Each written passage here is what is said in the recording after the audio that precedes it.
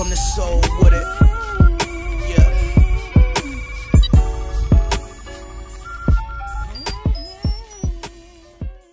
What's going on, everybody? The Island Rex coming to you live with yet another video. If you're new to the channel, please be sure to click that subscribe button. Also, don't forget to hit that notification bell so you can be a part of the notification squad. So I gotta talk to y'all about Troy Ave interview with the Breakfast Club. You know, this is his second interview that I've seen on the Breakfast Club. His first interview, I really felt like it was a great interview, and him being able to tell his side of the story of everything that happened that night. You know, the shootout that he lost his best friend Banga, and you know, the situation that happened with the podcast guy Taxstone. And it was really a great interview. I felt like Troy Ave is really misunderstood.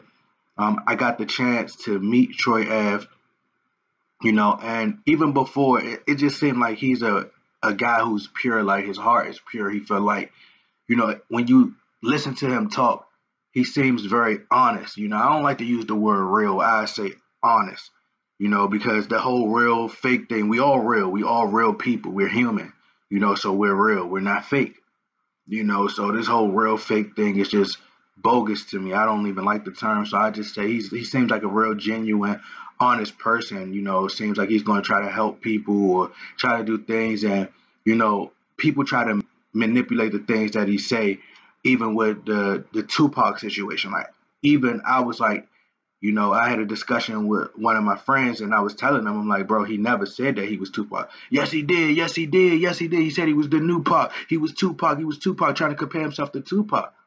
No, he was just saying that, you know, people switched what he said. And I understood exactly what he said, but people here with the media, when they put their spin on it and people have their agendas, like, I'm pretty sure he was talking about Charlamagne because Charlamagne has an agenda. Charlamagne is extremely close to Taxstone. So by him being close to Taxstone, he's very biased. He constantly tries to tear Troy Ave down just so people could look at him as the bad person and paint him as the bad guy. So Taxstone could look like a guy who isn't, you know, looked at in the same light, you know. So I just felt like it was just a great interview. But, you know, when I got the chance to meet, you know, Troy Ave, I was in LAX. And, you know, I seen him, and it felt like I knew him almost, you know, and I was like, Troy. Like, when I said it, I was like, hey, Troy. So he kind of looked like we just kind of brushed past, and I was like, that kind of look like that's Troy Ave. And I already was listening to his music. I was already listening to Chuck Norris, and I like that. That chick ain't Troy, you know, that girl. Like, I felt like those was dope records, and, you know, I felt like he was just misunderstood, you know, and it's a lot of things that he said in the interview that you can relate to, you know, and the media do a great job of taking what you say and putting a spin on it for their own gain and, you know, to monetize certain things. And I just feel like it's the world that we live in. You know, he's a guy who promote honesty. Like, you got to think about it. Like, a lot of these rappers promoting drugs, prescription pills, and all these other things.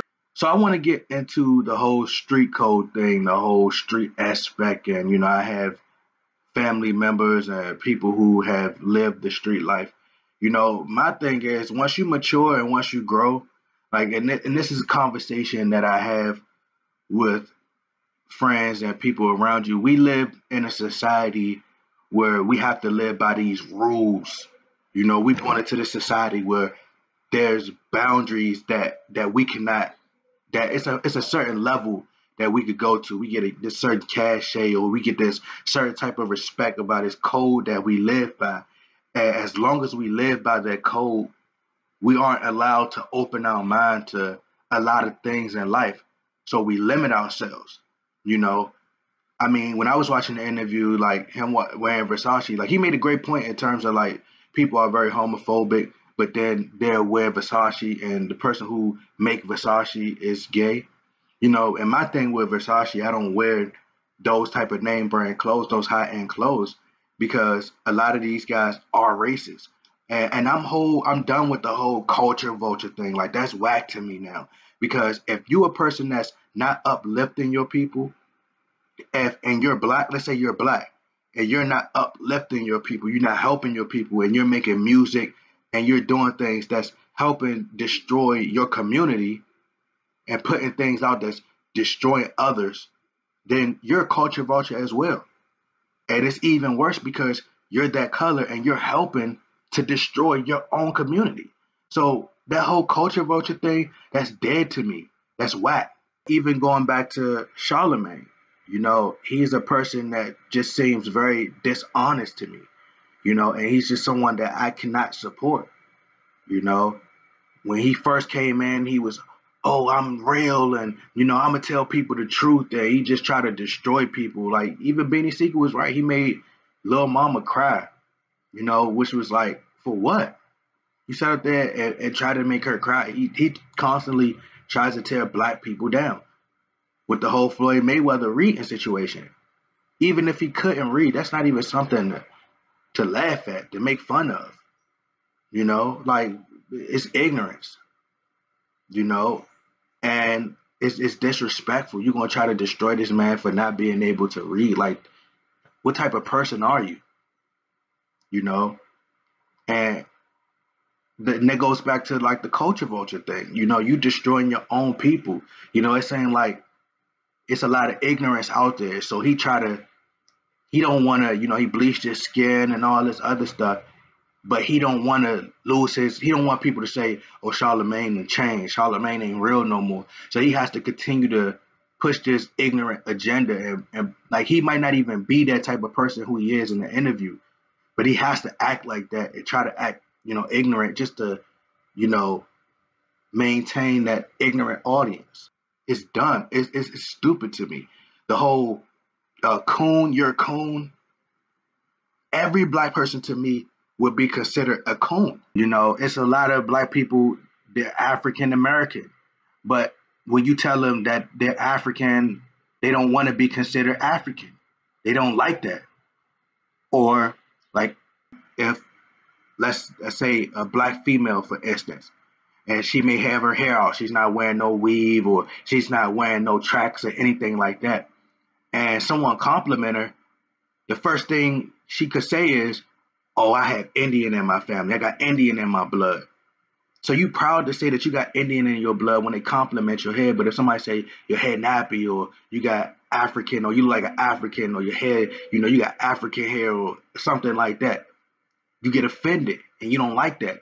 So you're not proud of your roots. You're not proud where you come from. That would be considered a coon to me. It's like you done came over here, you forgot who you are. Like if you're working for a job and you change your persona and you change the way you talk to appease these people in the corporate America who's of a different race.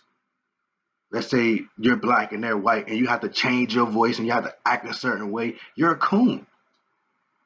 I think that whole nothing matters anymore. Like all that stuff that we live by the rules, it's like liquor. They say you can't drink liquor, but then they look down on people who smoke weed, and you look down on that. But both of them are drugs, but they've made it cool in society to drink liquor and they made it legal. So you think that smoking weed is wrong when both of them are wrong. Either way, they're both drugs. You call somebody a crackhead and say, oh, they're on drugs. You're on drugs too. So my whole thing with, Troy Ave, the whole snitching thing, that thing is dead to me, and I could totally understand. He's a man. Like at the end of the day, he has kids, and I understand from the street level, I understand that, but it's dead to me. I don't even take people serious in the streets no more. Like I don't take nobody serious who has to live that talk about, oh, I live this street life. Like I was having this conversation about the Jay-Z 444 album. It's about mentality and growth. It's a lot of people who still stuck in the lower, and people who still have a mindset, a low IQ, and it's people who are trying to grow mentally in life. And when you try to grow mentally in life, it's people who still, they look at you trying to help them. You're trying to say, look, hey, I'm trying to help you get to this next level. I'm trying to help you. I'm showing you the ins and outs, showing you this, blah, blah, blah. I'm showing you this. But that person to be like, nah, man, you think you better than me, or you looking down. Or, like the whole concept, I had a conversation with a guy about, as far as like working. He said, well, I seen you in a uniform before. Because I was like, bro, like we have this slave mentality, like people working a job. So he said, well, you work the job. I said, okay, and I had a slave mentality at the time. That don't mean I'm looking down on people. That means I'm trying to inform you and enlighten you to something for the betterment of yourself, like it, helped me. If anything, I would be the one to be able to tell you based off experience. You tell me that you never been in the workforce before. So I've got to see both sides. You only seen one side. So I'm gonna tell you from both sides, and I'm gonna try to help encourage you and enlighten you. I'm not gonna look down on you. You've never worked for a job. If you say you've never worked for a company, so you wouldn't be able to tell no one to continue to work a job. Because, like I said, it's mentally draining. You have someone constantly telling you what to do, when to do it. You have to act a certain way if somebody holds your life in their hands to be able to fire you when they want to. Who wants to live like that? And could just be able to just control you and do what they tell you. I've lived both sides. So I would be able to be the one who would tell you, hey, look, I've experienced somewhat of freedom. Somewhat. Now I can help you. I can enlighten you and show you the game. I've seen that side. Now I'm going to show you a better side. The perfect example would be a quote that I heard Dame Dash say. That's like a slave that's escaped the plantation who has become free, somebody that's still on the plantation trying to tell that person how to be a free man. You can't do that. If I've been on the plantation and I left, and I'm a free man now, I can tell you how I was on the plantation and now how it is now that I'm a free person. Yes, I said I have multi. He said I seen you with a uniform on, so you work the job. So with that doesn't mean I'm looking down on people who have jobs. What I'm saying is the mentality that we have to change and help us get better. I'm trying to help you. I'm trying to uplift you. But you are so insecure that you think I'm trying to put you down and others down. And people, he's like, well, people who work those jobs, they need a plan A or they need a plan B, or, it's nothing wrong with working a job, blah, blah, blah. But if you let's say a person who works a job, right?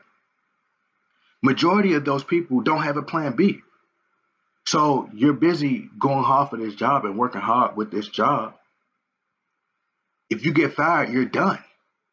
You're in the streets. You don't have a plan B. So then what you going to do? So you never have a plan B. Like this is my thing.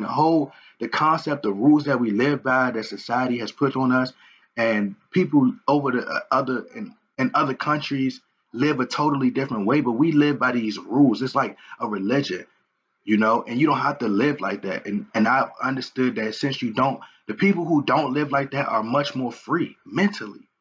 They're not rushing to drugs to escape their problems. They're not waiting for Friday so they can be off. You get what I'm saying? So my thing is, I commend Troy Ave. He's growing as a person. He has to do what's better for him. I thought the video was a great video, extremely dope video. I really liked that video. Too Legit to Quit. I thought that was I thought it was a great song. I thought the video was dope. The visual was I love the whole cartoon, Boondocks kind of feel to it. And Boondocks was one of my favorite shows, by the way.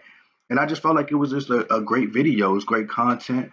The song would have been out, and of course, Charlamagne going to come out on a podcast and explain, as a reason or make up an excuse as to why he didn't come to that interview. He wasn't there present for that interview. And I'm pretty sure Troy Ave doesn't have, a PR team around him to tell him you can't say this or you can't say that, because he already seems as though he doesn't have a filter, but he know just based off legal situations that he can say certain things and can't say certain things. But at the same time, I think the real reason Charlamagne wasn't there is because he couldn't face that truth. He couldn't live with what he said because it wasn't probably a legitimate reason as to why he gave him Donkey of the Day. And Charlamagne was the one who pushed the agenda that Troy Ave said that he was the new Pop. He was the one who created that energy and put that out there in the world, and he put the spin onto it. And that's what caused the big distraction that could have been positive things out of that interview that people could have learned from. The song had been out for a while, and he just decided to put the video out, and I'm pretty sure people ran with it. Middle finger from the stand. You never know. Like, and I'm not going to say that Taxstone, the person who came to kill Troy Ave, had something to do with Taxstone, but you never know what happened, and that could be something that led to him feeling like, hey, ain't no street code, ain't no streets, ain't no none of this. So it is what it is. I gotta do what's best for me and for my sons. Because like he said, at the end of the day, his son's gonna be like, that's stupid. Like, why you do that? While the people that's talking about this street stuff and having wars and all that, they're gonna be done moved on with their life and moved on to someone else. And those streets people not there, like when he in court and all that. So I wholeheartedly, commend him and everything that he was saying. And I think that Troy Ave is just a great artist. I think that a lot of people are so ignorant, and they see so much ignorance. So when they see someone who's extremely honest, they don't know how to accept it.